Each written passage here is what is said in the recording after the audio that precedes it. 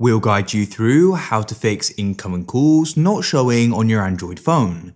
If you find this useful, then please consider subscribing and liking the video.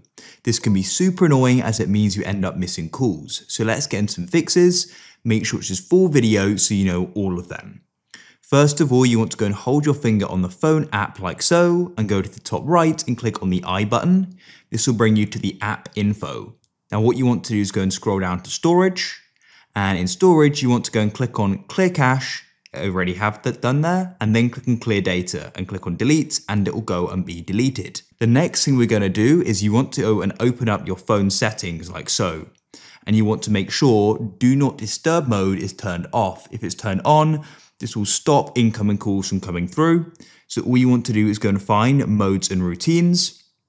Do not disturb will be as a part of these modes or routines. For example, if sleep was enabled, you're going to go and see if I turn it on that do not disturb is then on, and that will go and stop notifications including calls from coming through.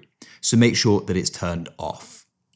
And then what I recommend you do as well is you go and restart your device. So to do that, you can just hold down the power button. Some devices you may need to go and hold the volume down button as well.